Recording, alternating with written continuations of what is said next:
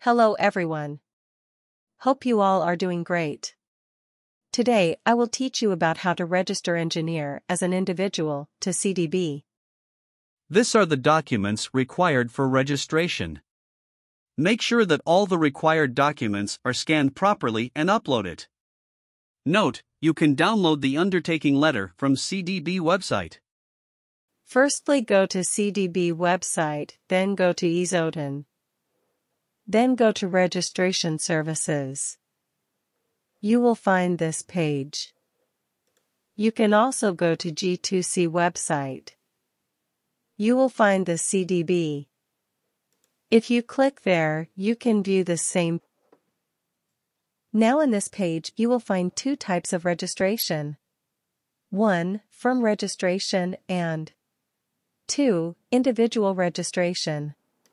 Under the individual registration you will find the engineer. Click there. Here you will find the fee structure and validity. For government engineer, validity is for 5 years and it's free. For private engineer, validity is for 2 years and you have to pay in $2,000 registration fee. Now you can enter your CID number and click Next. Fill up all the necessary information and upload required documents and submit.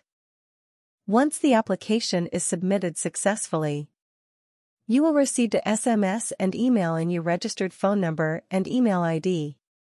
Once your application is verified and approved by CDB registration section again, you will receive email like this.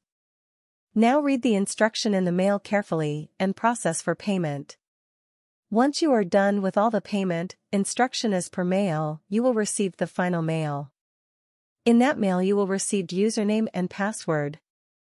Using that username and password again, go to CDB website, same like before, and log in here.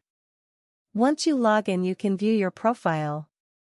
From your profile you can do so many things like print certificate, change password, renew your certificate,